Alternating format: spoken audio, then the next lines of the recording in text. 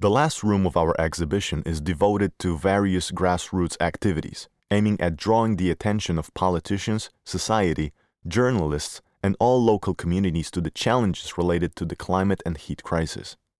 On the left, against the blue background, you can see Wojciech Radwański's photos from various protests of the Youth Strike for Climate, a social movement which in the second decade of the 21st century emerged in various cities and places around the world, including Warsaw.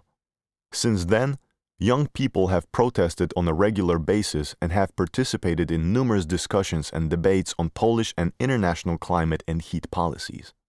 On the left of the photos of the Youth Strike for Climate, you can see a banner made by the East Initiative, comprised of several founders of the youth climate strike who, after the Russian-Ukrainian war broke out, decided that when our reality is constructed in this way, in the context of the climate crisis and in the war context, that the key challenge is to walk away from oil and embargo Russian oil, since our everyday purchases of oil, petrol, and various products made from them is equal to financing the Russian terror in Ukraine.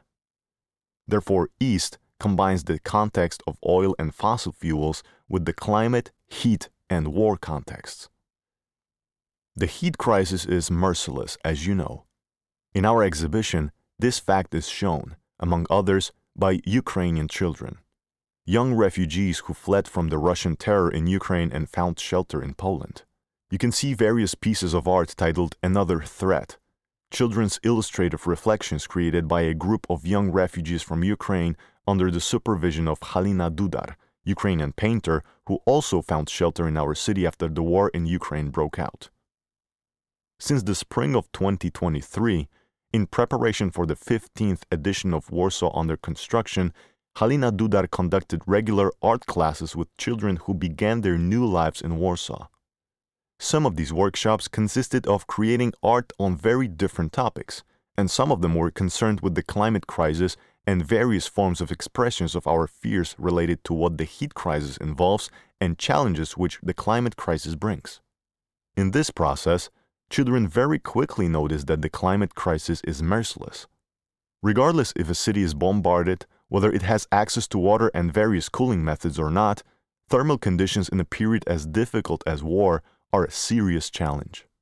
In the middle of the room, you can see a work created by refugee children, but those that fled to Ukraine from eastern Ukraine. In the summer of 2023, Halina Dudar conducted similar workshops, but this time in Lviv, and this is how this sculpture was created. A sculpture devoted to the reflection on the sunny city, the heated city, and the necessity to move on from erecting tall buildings in the city, such forms result in the increase in the temperature, towards more vernacular, small investments which resemble the human scale and enable better circulation of air. On the wall, you can see the map of the world.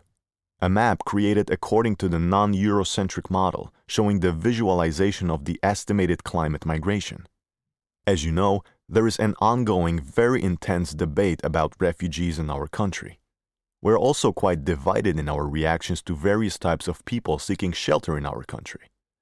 While we are very open, although that too with times becomes complicated, to the refugees from Ukraine looking for peace and quiet in our city, the situation becomes complicated when the necessity arises to help or be open to refugees from other parts of the world with a different skin color.